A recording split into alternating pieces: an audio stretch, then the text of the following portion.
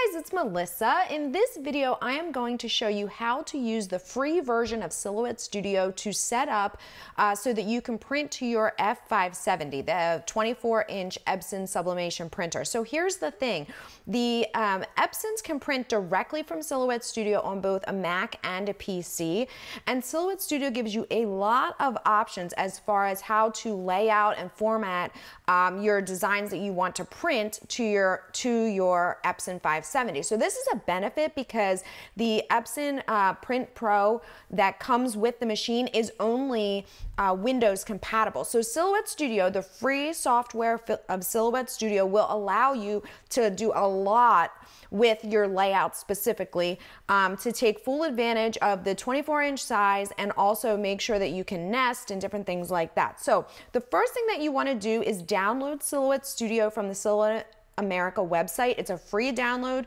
You do not have to have a Silhouette cutting machine to use the software. So once you download the software, you're gonna open it up and you are going to be in the design area. So this is a 12 by 12 work area right now, and this gray border around is showing you the cutting mat. So obviously we're not going to use a virtual cutting mat when we are printing to our Epson, so you don't need to really worry about that.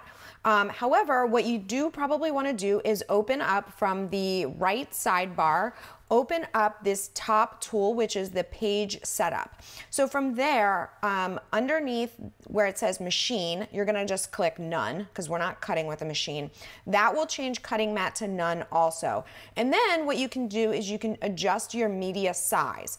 So in this case, we want to have our media size. I like to put my media size about 24 inches by 30, since if you're going to use a banner roll when you're cutting, when you're printing on the 570, you just want to have that there. Now, this, as I said, is the free version of Silhouette Studio. So you don't get any rulers or anything like that. However, if you press G on your keyboard, whoops, you will get a grid.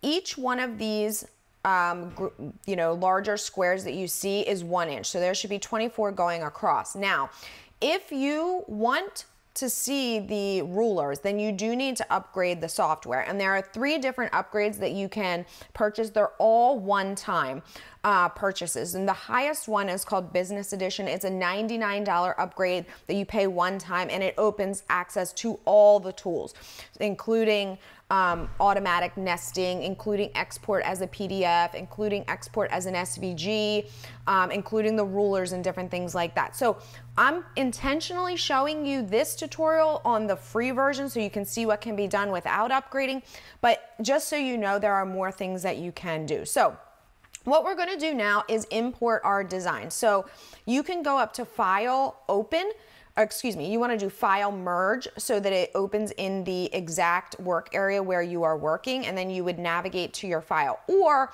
what I prefer to do is actually to just drag and drop my designs directly or images directly into the workspace. So I'm going to pull a couple of these PNGs these would be for tumblers. I'm going to bring them right into Silhouette Studio.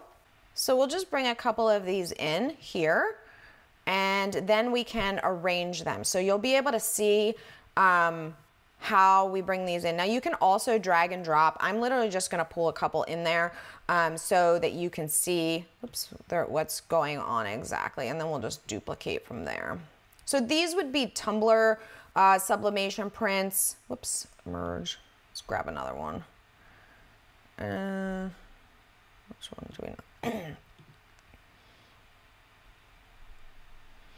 Okay, so right now we have 3 different files, obviously here. I'm gonna duplicate one of these, and then let's just we'll do another one of these so you can kind of see. And I'm actually gonna, let's pretend that these are gonna be for coasters. I'm just gonna size these down so you can kind of see how you can do this. Like a coaster would be like 4 by 4 usually, so we'll adjust that. Again, this is just so you can see how the software works. Okay, so then we have I'm going to duplicate this a couple times. So you can do copy paste, you know, right click, copy paste, or you can use some of these other tools over here on the right hand side. There's a replicate tool. So this one, for example, you could tell it that you wanted to duplicate, you know, 3 directly next to each other, or that you wanted to do a couple down. So you have some options there for kind of bulk editing. All right, so I'm just gonna give you a couple of options. Now, this is why layout is really nice, because you can take full advantage of the full width. So if you don't have a software program that allows you to lay out your different prints, then you end up wasting some area, okay? So that's why it's really nice. And again, a lot of these software programs have an expense or a subscription to them. Silhouette Studio does not. Unless, like I said, you want the more advanced tools, but then it's a one-time fee of $99 for the highest one. The lower ones start at $50, and then I think the next one's $75. Okay, so let's just say now we're ready to send this to our F570. So we can send directly from Silhouette Studio and get the print manager for the Epson. So we just go to File, Print. Okay, and then we're going to select our printer. So I have, let's see, my Epson F570 is here, okay? And right in here, I have all of my settings. So I can do color matching, which when I print, I like to use color sync, and then I select, let's just say we were doing this for coasters and tumblers. So I would pick rigid, and then I would go through paper handling, see if there's anything there that I need to adjust, which there is not. Cover page, we don't need. Print settings, you're gonna wanna open. So again, we are going to use a roll of paper, and our paper size is, we need to make sure we check that, to be honest with you, okay? And then this down here is where we want the max quality. Well, that's what I want. If you want to print, you know, in a draft form, you can certainly do that for, you know, you can pick speed. And then before I do anything else, I'm going to go over here and pick show print border. This is really important. So the print border is gray. So what you can see is actually right here. Now, if this happens to you where this is what's happening, what we really need is this gray box around the entire basically perimeter of our design here, because we don't just want this 8.5 by 11 to print. So we actually need to go up to File, Print Page Setup, and make sure in Silhouette Studio that we have our Epson 570 selected, and that we have the paper size as the rolls. Where did it go? Up here, excuse me. 24 by 30, and then we want our roll banner, okay? And we're gonna click that, and we're gonna click OK. And now you see that gray border is all the way on the perimeter, and actually it's further down. If I adjust this a little bit to like 32, you'll be able to see the bottom line of it too. See there? Okay. All right, so now this page is set up to print the full page, and you want to make sure that you do that so that it matches. All right, so now when I go to File, Print, like I said, we will print on here, and you can go back through these printer settings. Okay, so now that output size says 24 by 30, which you want to make sure, if that alerted me, it said 8.5 by 11, which is why I knew that I needed to go back into Silhouette Studio and change the page setup size.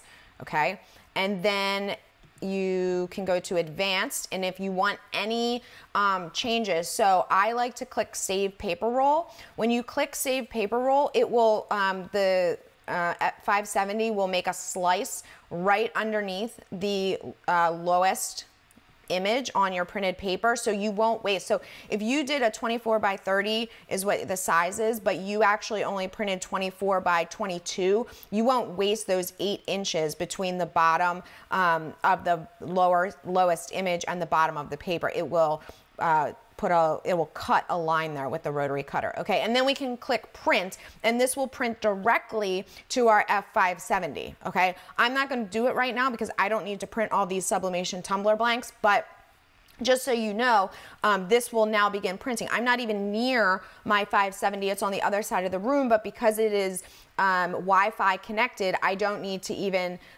get up and connect my computer to my machine. Now, again, this is a really good way if you are a Mac user specifically and cannot use Print Edge Pro that comes with the Epson 570. Silhouette Studio is a really great alternative.